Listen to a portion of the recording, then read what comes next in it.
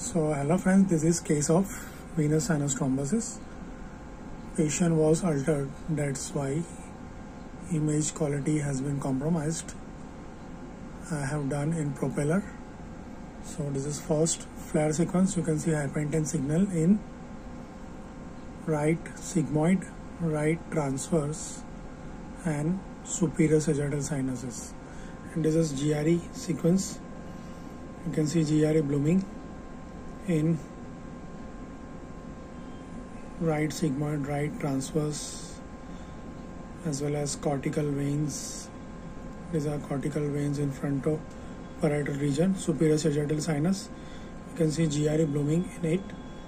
This may represent venous sinus thrombosis.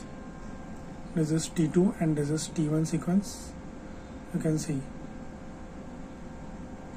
there is signal in. This is hypertension signal in T1. Now this is MIP sequence. We have done venography for this. So there is no flow in right sigmoid, right transverse and most of the superior sagittal sinus. Here is flow in left sigmoid and left transverse. I will show you 3D. So this is 3D. Here only flow is seen in left sigmoid and left transverse.